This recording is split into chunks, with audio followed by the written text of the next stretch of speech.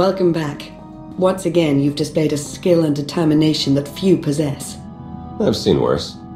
Perhaps I should make proper introductions. No need to tell me who I'm addressing. I'm Theron Shan, Republic SAS, and your new ally.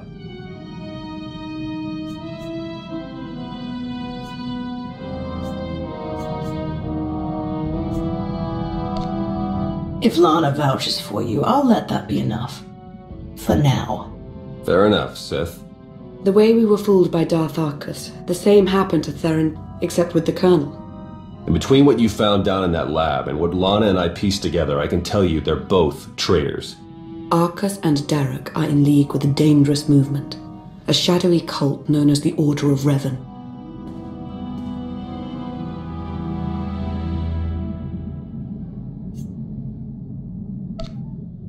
Every indication is that Revan died. Surely he's not in control of the order that bears his name. It's not Revan himself, but those who follow his doctrine we're concerned with. They seem to have grown rather bold. The Order of Revan used to operate in the shadows of Imperial space, but now their ranks include at least one major Republic figure.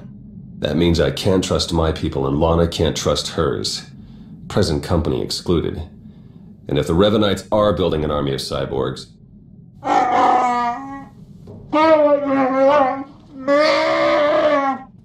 This is Jakaro. And I am C2D4, former translator to Her Eminence Queen Lena of Onderon.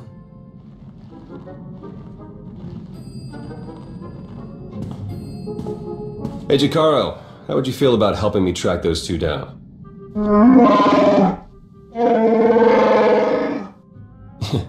We'll talk about it. Lana, will you be joining us? We don't yet know how deep the Revanites' influence runs. I must learn what I can from within the Empire.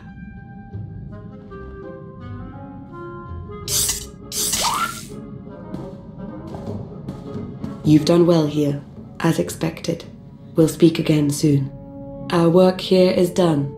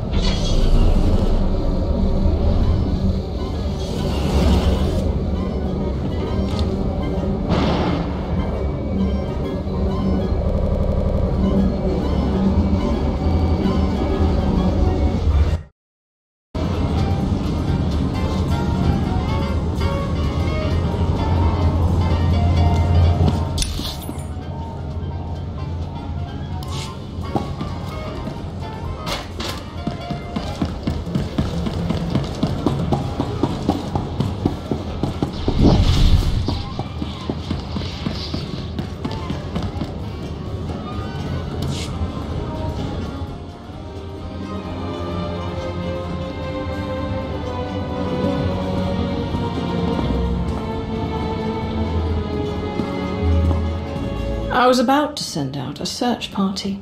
Sorry, I had to confirm some things before coming to see you. As I suspected, the Order of Revan as it once existed is no more. A bit of a shame, really. The Revanite's pragmatism may have been anathema to the Sith, but there was something appealing about it.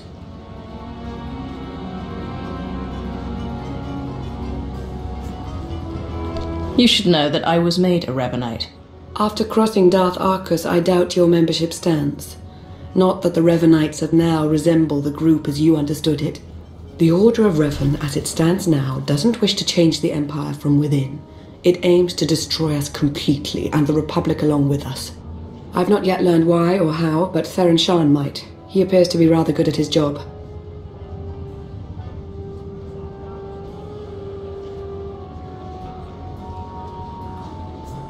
With ears in both camps, we'll be better off against whatever threats the Revanites pose. I'm glad you feel that way. I admit I was concerned you wouldn't take to the idea. Was there anything else you wanted to discuss?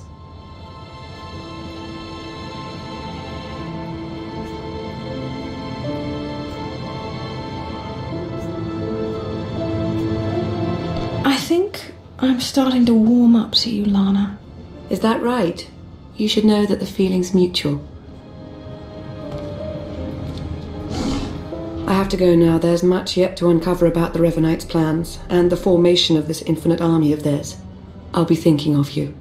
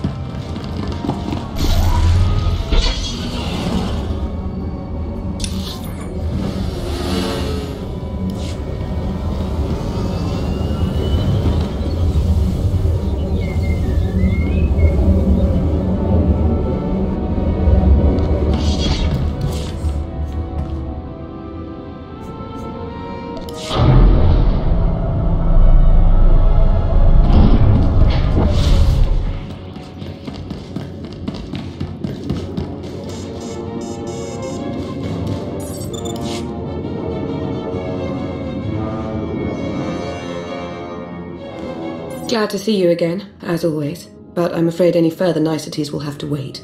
I know I've mentioned before a strange disturbance within the Force, a sort of writhing mass tied to Darth Arcus. I thought I'd use my connection to Arcus to seek out others tied to the disturbance, Revanites working against us from within. I found a few.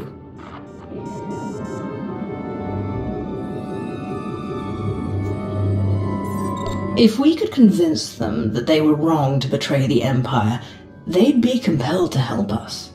It's too late for that. From what I've been able to gather, it's clear their devotion to the Order of Revan is unshakable. Theron Shan helped me decipher coded messages between the Revanites. Due to interference on Manan, they've accelerated their schedule.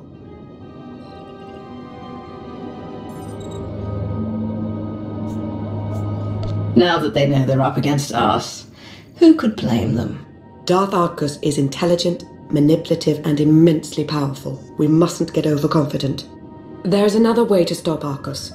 Theron's traced his activities to Rakata Prime. He and Colonel Darroch are building their infinite army. And there's more.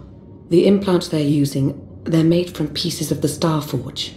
The Star Forge? There was a machine on Nar Shaddaa that was built from it. I'd heard rumors. It required virtually nothing to create almost anything. That was the Star Forge's power as well. The Star Forge was a force-imbued, self-sustaining shipyard, Rakatan. It was destroyed centuries ago, but the Revanites have recovered some of the wreckage. Its technology makes the soldiers nearly immortal, seizes their minds as well, placing them under the Revanites' full control.